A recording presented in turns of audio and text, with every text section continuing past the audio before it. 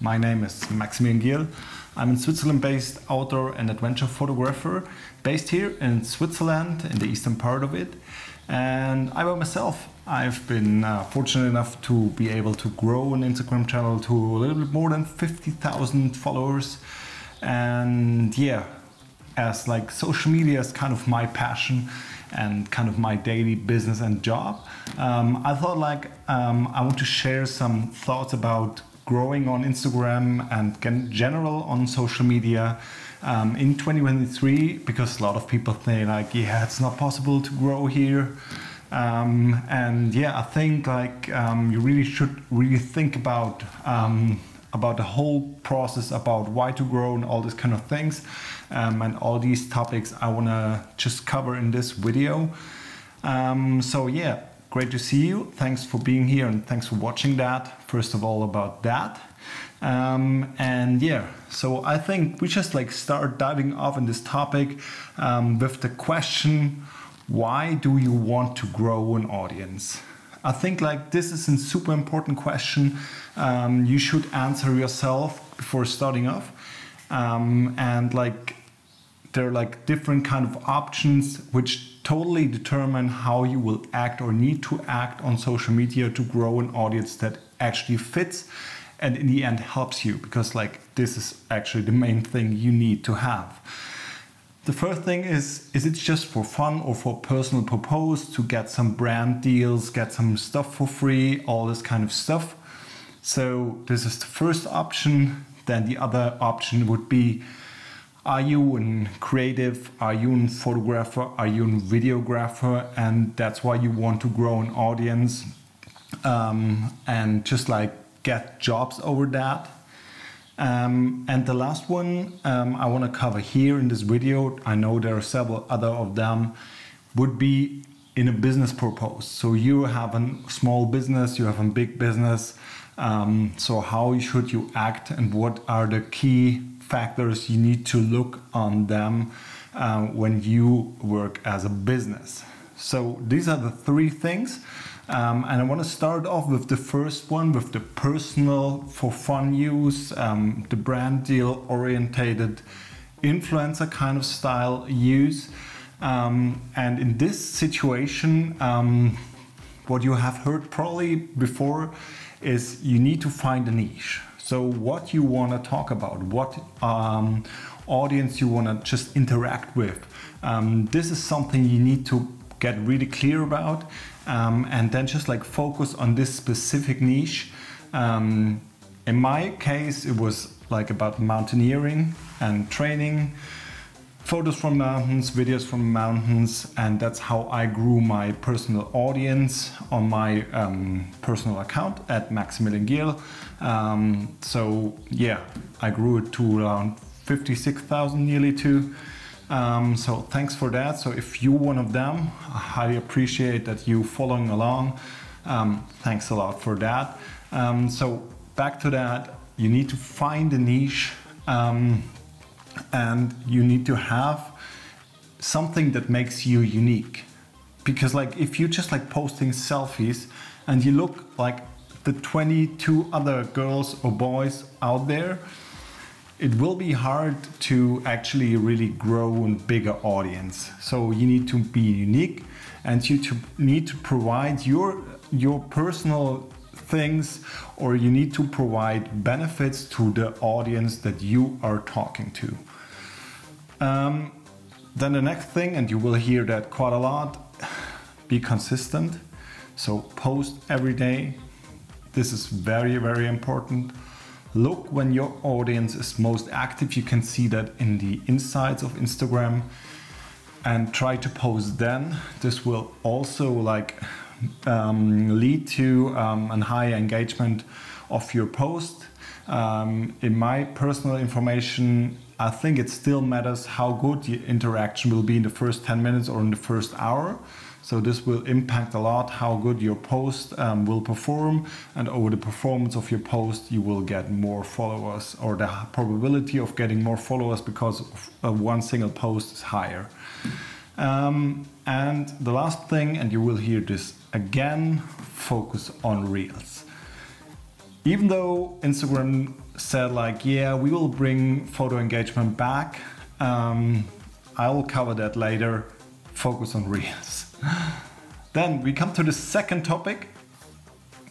And this is like, if you're a photographer, if you're a creative, if you're a videographer, all this kind of stuff, and you want to grow an audience to showcase your personal work to a brighter audience, and over this maybe get income via brand deals or collaborations, then it's basically kind of the same thing. You probably should focus on a specific kind of niche as a photographer and videographer.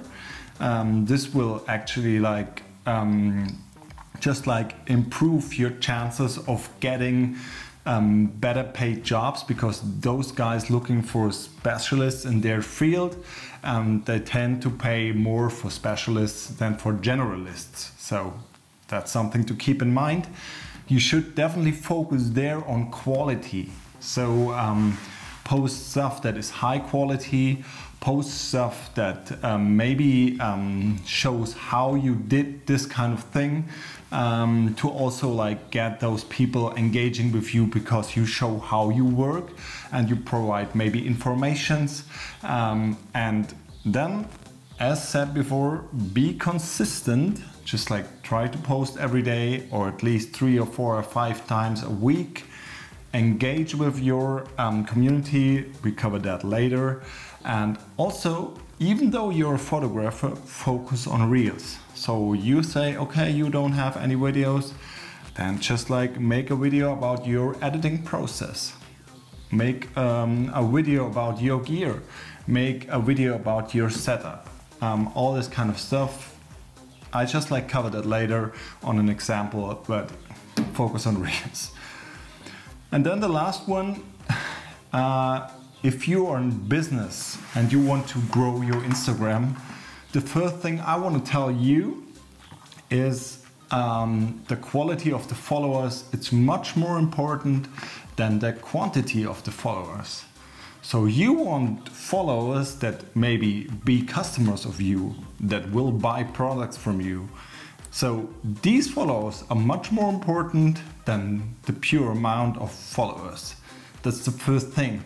It might differ depending on the business. Maybe if you're in a hotel and you get like 500,000 followers, it might be interesting as you get better deals with brands you use in your hotel.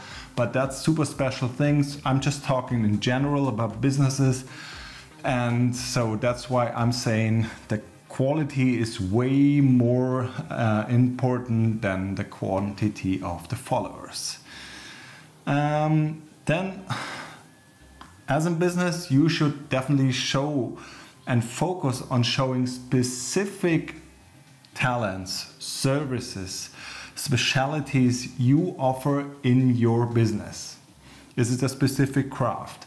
Is it a special location where you do your craft and all this kind of stuff? Show these kind of things, and also show insights of your business. How is a working day looking at you? This is super important because maybe you might find people that want to work for you because you showed how it looks when people work for you. So keep that in mind as a small business. And the last thing, focus on Reels. It's still all about video because the engagement is so much better. So let's come to a point which kind of tweaks you should think about when posting. I already told you before that you should check on your insights when is your audience the most active. In my personal case, it seems like most of the people are active at around 6 p.m. So I try to post every single day at this kind of time to just make chances higher to actually get a higher engagement and get a post more interacting and get more followers from it. Then the next thing is you need to know the specific needs and interests of your audience that you're targeting. So whatever content you're producing, keep in mind what are the specific needs and interests of your audience. If you're a brand, think about doing giveaways in a regular time.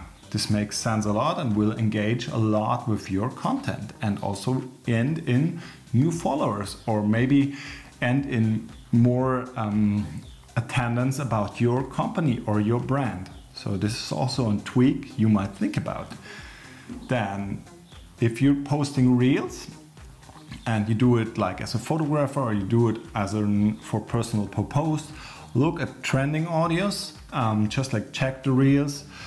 Usually those reels should have not more than 5,000 to 10,000 reels that have made before, because if like there are like 1 million reels, it's hard to stand out. You know, if you like look at an aquarium and there are like 5,000 fish in there, and you are the super special looking fish, but nobody will see you, even though you're fish and you're looking great.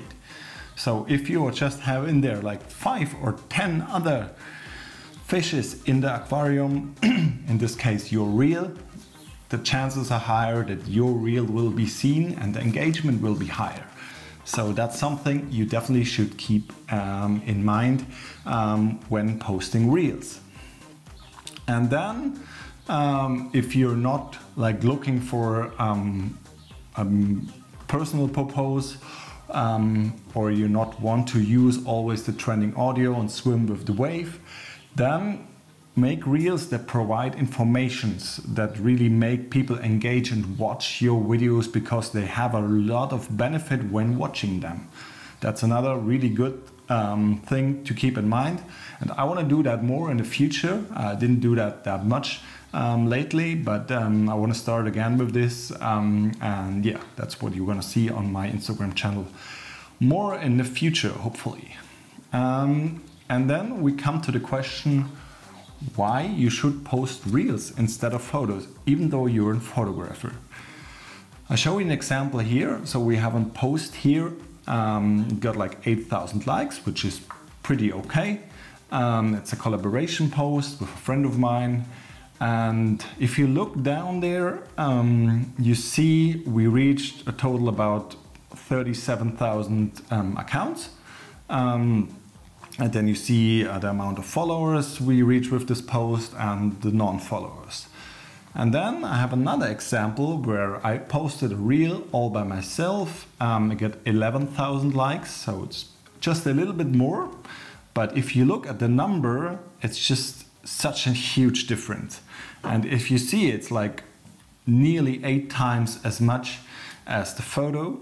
And if you reach that much accounts, I think it's pure easy math that the chances are higher that you will get more followers from this content I've posted there. Okay, so I think that's my example why it makes sense. And then we have another question, or something I find very interesting, is like, should you try to grow very fast, or is the slow growth better? I personally prefer the second option, because like I've seen a lot of accounts getting 1, 2, 5, 6, 7 reels, getting pushed really a lot, getting millions of views, and maybe they jump from 5 or 10 or 20,000 followers to 100 and more thousand followers. The problem is that usually the engagement is not getting better. So maybe they have now 50,000 followers, but they still get 300 likes on their content. So even though you have more followers, you won't get better brand deals if you work with brands that realize that the engagement is the thing that really counts, because we want to show specific products to as many people as possible. So the engagement is way more important than just the amount of followers. And that's something you really should keep in mind. And also it's super important where your followers are you from. So if I'm in Switzerland and I have like 500,000 followers, but 2/3 of them sitting somewhere in India or Russia, or don't get me wrong, but you know, if I'm doing cooperation with a local brand or a brand who want to sell products here in Switzerland, they won't be interested because I'm not reaching the right people with my posts. So you also should check in your insights, where are your followers from? And that's why I think like the slow growth really with people that are in your niche and also in a specific area will be way more like sustainable for the future and also for your business or whatever you want to go with your amount of followers, than just like getting 100,000 followers within a short amount of time and just like lacking on engagement, having the wrong population on your followers. So yeah, you definitely should keep that in mind, because brands have learned that, luckily, to check the accounts before reaching out for brand deals. So yeah, I think that's something I really wanted to tell you. Yeah, the answer is just like, do you have any questions about that? So if yes, just put them down in the comments below. And I hope this video was helpful for you. Glad to hear your questions in the comments. And if you haven't already, just like feel free to subscribe. It's totally free. I'm publishing a video from time to time with insights, with techniques, and also with these kind of topics, what I've talked about now. And yeah, just like follow along, and I'll see you in the next video. Feel free to also follow me on Instagram. Happy to see you there. And with that, I wish you a great day. See you soon. Cheers.